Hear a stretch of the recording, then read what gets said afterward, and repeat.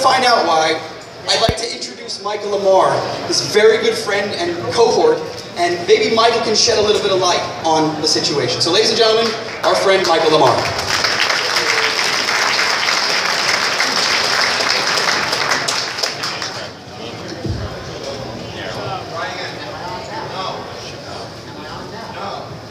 Okay, I am now. There we go. It was a red-green thing. Am I on? I am on now. There we go. Thank you. Thank you. Okay, it's not a matter of shedding light on something very dark, but I'll start first with a little story about a wave that's on the ocean, just doing what waves do, right? Having fun in the sun. But suddenly he notices that all of the waves are crashing on the shore, and he starts to panic, and one of the bigger, older waves says, "What's the matter?" And the little wave says, "Can't you see? We're all going to crash." And the big wave says, "You don't understand. You're not a wave, you're part of the ocean." And that's the way I look at the magic community. We're all part of something that's greater and bigger than ourselves. And in the movie Troy, one of the actors says, "You will be able to say that you lived in the time of Achilles."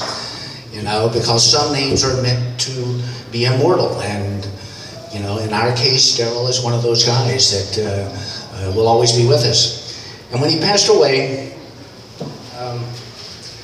there were some dark things being said, and there were things in the news that I just felt were really putting a negative spin on it, and I just wanted to try and give it a positive spin.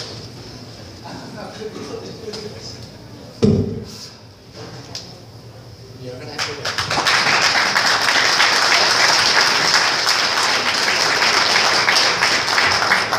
I'll try to get through this. This may not be easy. Light? Well, maybe if I'm in the dark, it'll help. Okay, so I wrote a little thing about Daryl, and I posted it just to kind of see if it could have a different spin than the spin it was getting in the press. There's a hole in the curtain. They're in the parlor of the Magic Castle. It's hidden in one of the folds. Performers could check audiences or watch fellow performers, and sometimes Daryl or I would watch an audience for the other, gauging the response to a move or a bit of misdirection. We probably watched more performances that way than from the audience. Well, Friday night, Daryl made a heartbreaking decision. He chose to pass on his own terms, nullifying an infinity of possible solutions or opportunities, and devastating those closest to him with thoughts that maybe we could have said or done something, or the guilt over having missed any warning signs.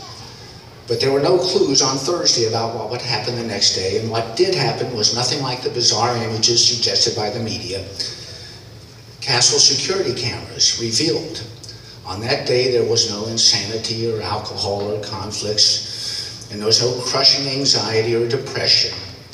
Daryl was calm and collected and serene. I believe every corner of every room was so full of joy and laughter and happiness, he simply decided to stay forever. Those who knew Daryl understood there was a beautiful, elegant simplicity to his favorite magic methods. Well, somehow in ways we'll never understand, he decided there was a simple path to the peace he wanted. There was nothing salacious, there was no turmoil, there was just a misguided desire to find peace, and to stay where he could watch magic forever, through that hole in the curtain.